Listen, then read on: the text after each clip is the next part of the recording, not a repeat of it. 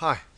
Now, in previous tutorials I had shown you how to draw probability tree diagrams, put the probabilities on and combine them to work out the probabilities of various events.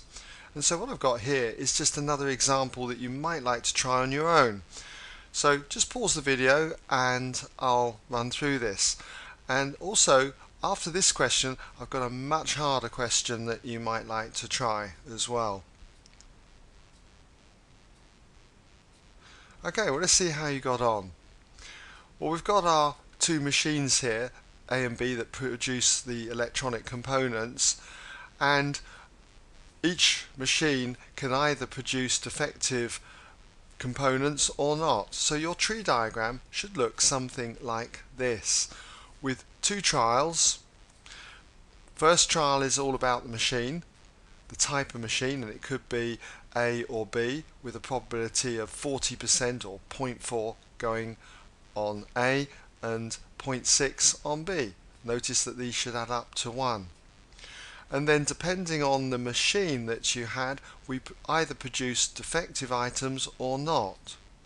So first of all, when you write in here the probability of D for defective, try not to just write PD being the probability.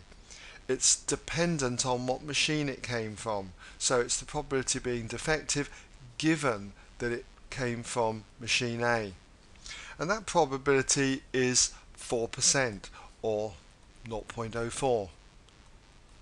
Similarly, we must have the probability that it's not defective. So I'm going to write a little dash there. You could write a little bar over the top if you like, which is saying not defective. And it's given that it came from machine A. Well, we know that these should total 1, so that leaves us with 0.96. And similarly, you could do much the same for B, the probability of being defective given that it came from B. And if you filled those in, that's what you're going to get. 3% are defective coming from B, and that leaves you with 97% or 0.97 not defective coming from B. Okay, so hopefully you've got a tree diagram looking something like that. Now to answer part A, we've got the probability that the component is produced by machine B and is defective. And I'd write an intro for that, and you could write it symbolically as coming from B and being defective. You could write a comma if you like, and being defective, or you could insert the word and, or what I like to do in cases like this is to write this notation, B, and it's an N shape with D. If you're familiar with set theory, we use this symbol as an AND situation. Technically it's called intersection, but I'm going to use it for AND here.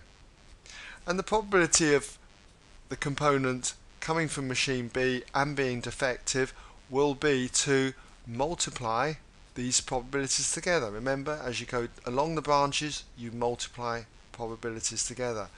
I'm just going to insert though that this is probability of B times the probability not just of D.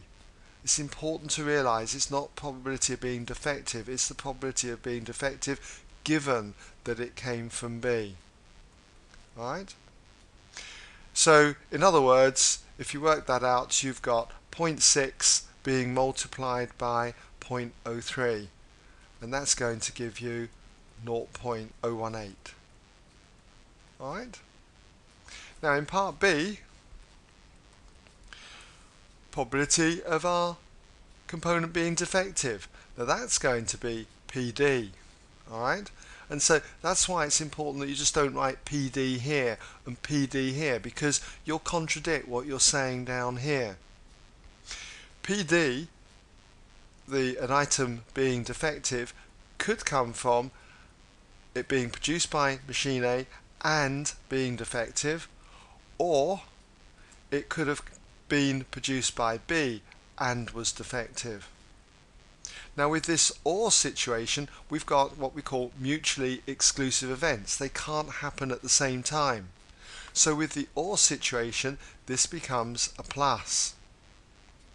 So probability of A and D, well, that's the probability of A times the probability that it's defective given that it came from machine A. We've already seen that for this one, it's the probability of coming from B times the probability that it's defective given that it came from B.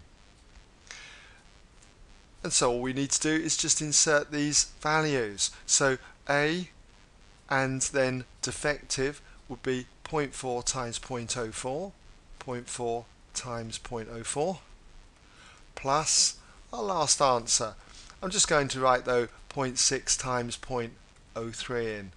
But if you work that out, you'll end up with 0.016 plus the 0.018, which comes to 0.034. Alright? Now the next question I've got, as I say, is a lot harder. Okay, I'd strongly encourage you to have a go at this. So here's the problem. What we've got in a recent survey, it was found that in a group of 60 girls, 40 boys, the probability of a person being left-handed was 0.18. The probability of a girl being left-handed is 0.1. What is the probability of a boy being right-handed? So pause the video, have a go at this one. Okay, let's see how you got on. Well, first of all, you should have started to have a tree diagram looking something like this. I've got the gender and I've labelled it dexterity for this trial here, whether they're left-handed or not. Okay, so for this first set here, we can either have a girl, so we'll have PG, probability of a girl. We're told that there are 60 girls, 40 boys, so 60 out of 100, or 0.6 is our chance of having a girl there. That means the probability of a boy must be 0.4. Okay, 40 out of 100 here adds up to 1. Now, when it comes to these branches, being left-handed depends on your gender. So in other words, we shouldn't really just write PL, otherwise we'll contradict ourselves. It's probability of being left-handed given that you're a girl. Okay? Do we know that probability? We don't, do we? Okay, so I've got to leave that blank.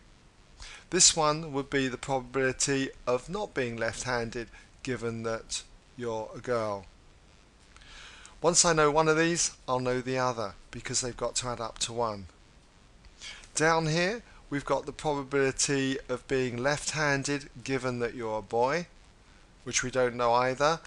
And this will be the probability of not being left-handed given that you're a boy. So we're not going very far with this. So therefore, we need to look at some of these other statements. Now they tell us here the probability of a girl being left-handed is 0.1.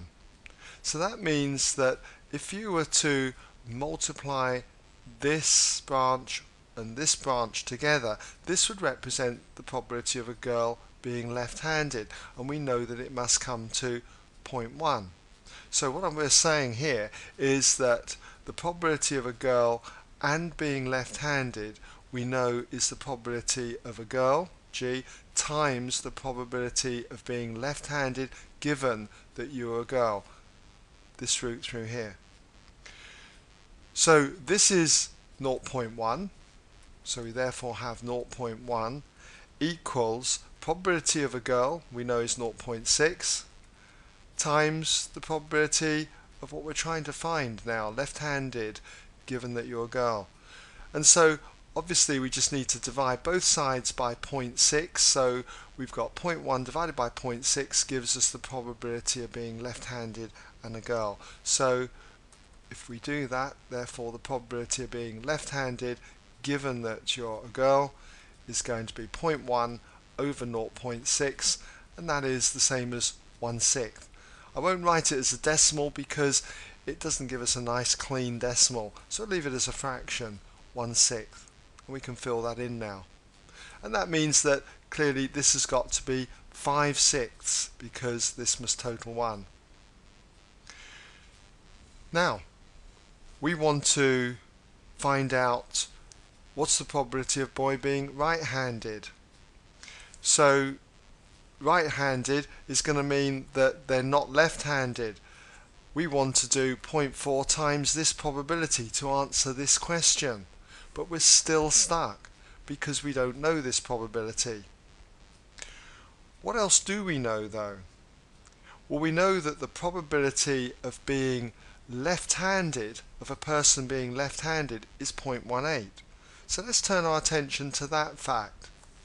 So we'll just say the probability of being left-handed, that's just L, is going to be achieved if you took a girl and she was left-handed, so it could be a girl and being left-handed, or you could have a boy and that boy was left-handed. Now we have mutually exclusive events here, can't happen at the same time, so this becomes a plus. And we know what some of these values are. We know what the probability of being left-handed is. We're told it's 0.18, so we can say that therefore 0.18 equals the probability of a girl and being left-handed. Well, this was this result up here, which was 0.1. So we've got 0.1 for that one.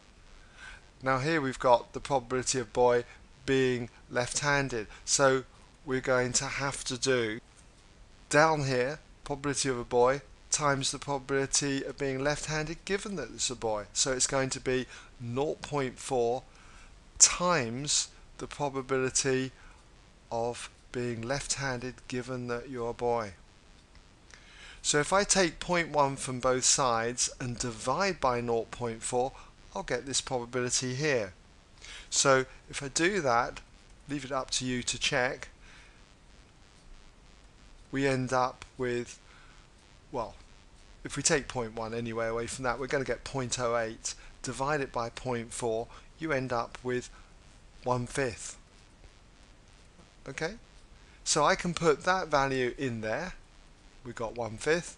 That means that this now must be 4/5. Those two must add up to 1. So we're now in a good position to answer this question up here. What's the probability of boy being right-handed?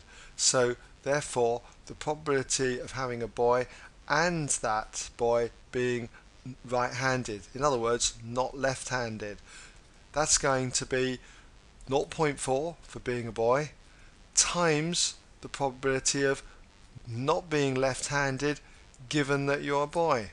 So that's going to be 4/5. And if you work that out, 0.4 times 4/5 gives you 8/25.